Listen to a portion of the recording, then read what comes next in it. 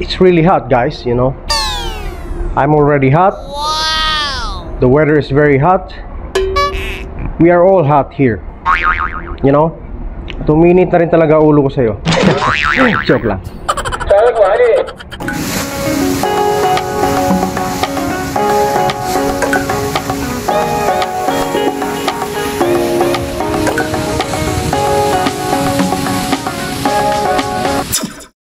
Keep all your game, highs and lows, highs and lows.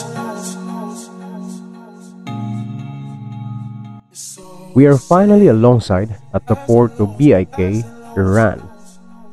For almost 2 months stored on our ship, our soybean cargo will finally be discharged. Hi there, guys! Welcome back to my channel. We are finally alongside here at the port of BIK here in Iran. And I am just waiting for the drop surveyors to check the total quantity of our cargo.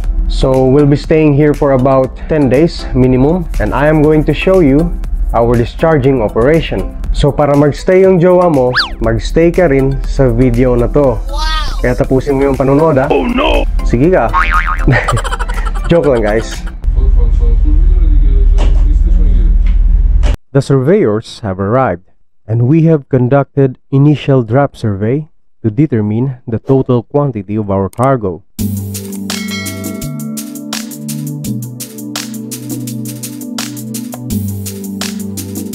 About the list. Let's go from now. And 2 meter or 2 or 2.5, never mind. Okay? Only 2 meters. Thank you.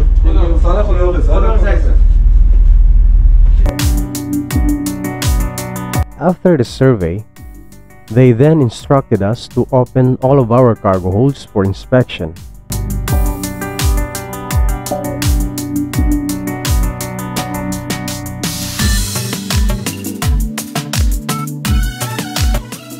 And we have encountered a little bit of a problem opening one of our cargo holds, which is normal. It's been closed for almost 2 months. It's not that big of a deal. And we have the best crew on our ship. Sa panahon ngayon, diskarte ang labanan, hindi pagwapuhan. Tama ba ako, girls? Sana nga.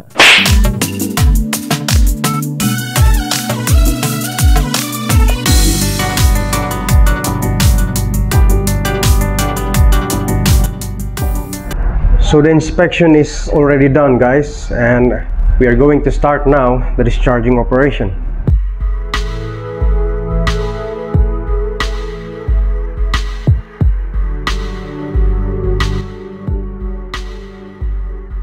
In this particular berth, they are using 2 evacuators, which uses vacuums to unload the cargo and put it right to the trucks, who will deliver it to the storage area.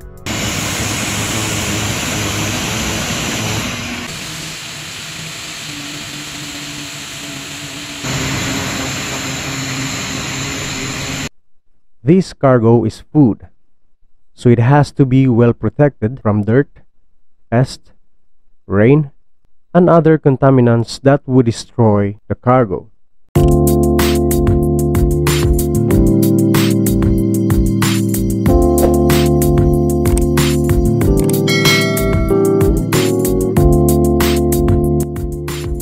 After a few days of discharging operation using the evacuators, they are experiencing difficulties unloading the cargo.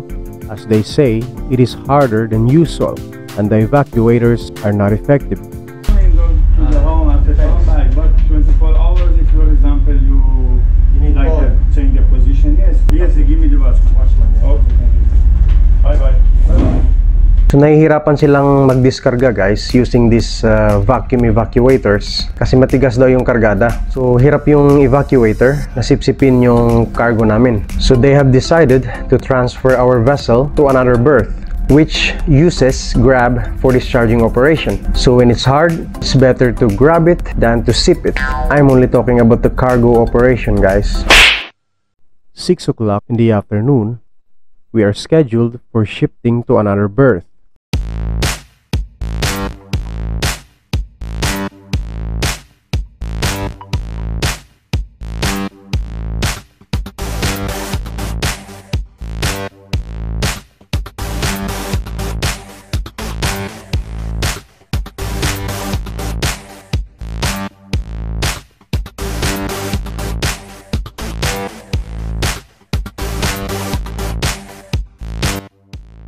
After we are safely shifted to berth number 20, they immediately started the cargo operation.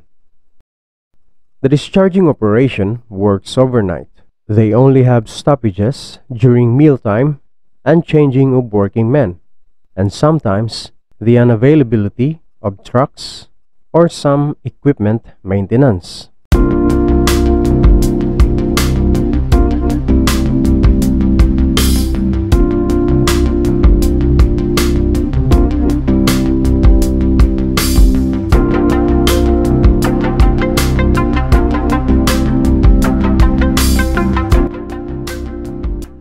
They are using this unloading crane, which uses grab system to discharge the cargo.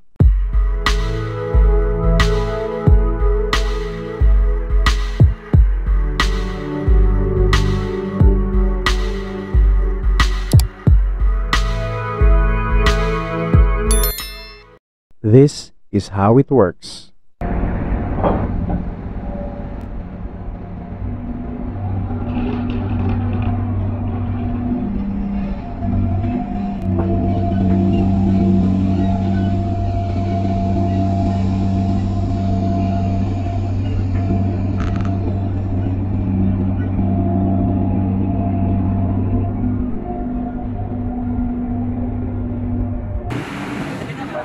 Pasok.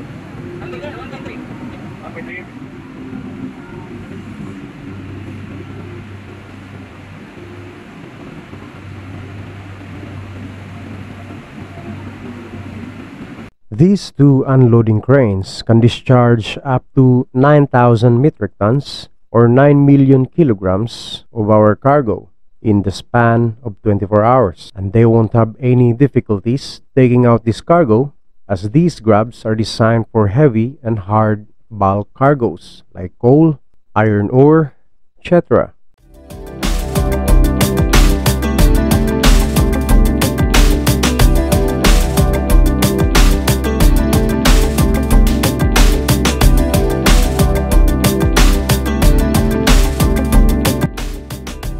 Every now and then, we have to monitor the weather condition, as it is important that we are ahead of the rain to prevent the cargo from being contaminated with rainwater. But the good news is, it is summer in Iran. That means no rain during the summer, not a single drop. So we don't have to worry about it.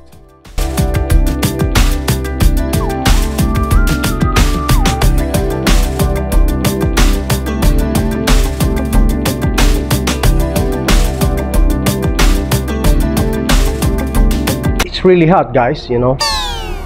I'm already hot. Wow. The weather is very hot. We are all hot here. You know? Tuminit na rin talaga ulo ko sa'yo. Joke lang. So the discharging operation here in BIK, guys, is sometimes slow. As you can see, they are using trucks to receive the cargo.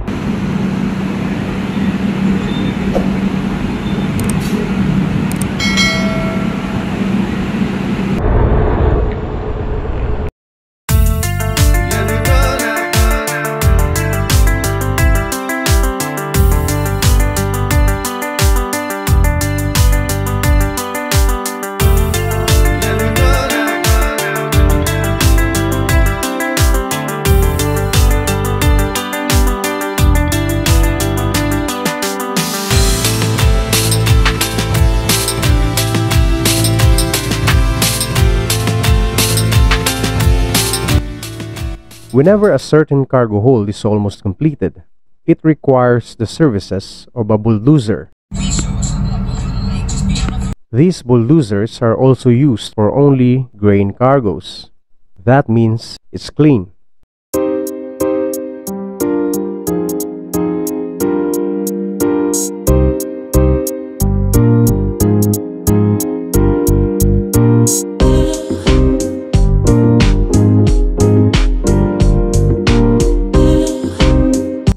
Cargo hold number 7 is almost completed, guys, and stevedores are down to lessen the cargo residues. As the days go by, we are nearing completion on the discharging operation. and I have to make sure that all of our ballast tanks are already filled up.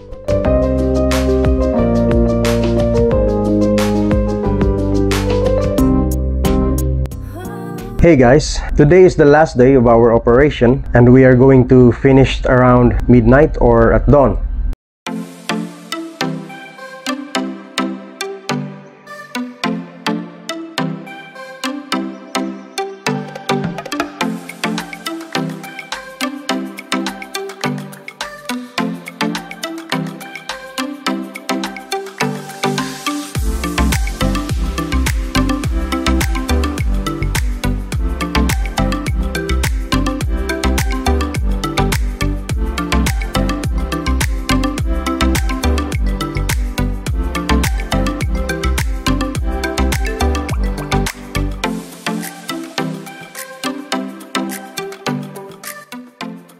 After the unloading operation is finally completed, we have conducted the final drop survey to determine the total quantity of cargo discharged.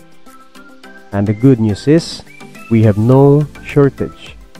In fact, we have more than what is written on the document called the Bill of Lading. After everything is settled, time to leave this port and proceed back to the sea. Thank you so much for watching, guys. I hope you like it, and if you do, don't forget to click like, subscribe, and ring that bell icon for you to be updated on my next vlogs. Bye bye.